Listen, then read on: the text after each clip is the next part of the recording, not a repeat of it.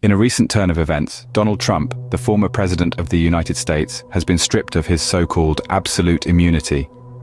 An appeals court has ruled that this immunity does not shield him from a civil suit filed by US Capitol police officers. This lawsuit is in connection with the infamous events that transpired on January 6th. This ruling is a significant one.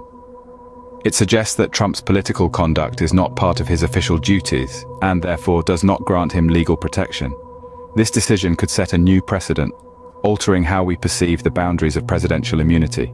So, what's next? Well, the court's ruling does not determine Trump's liability. However, it does mean that the lawsuit can proceed. This is a developing story and we'll be following the updates closely. Stay tuned for more.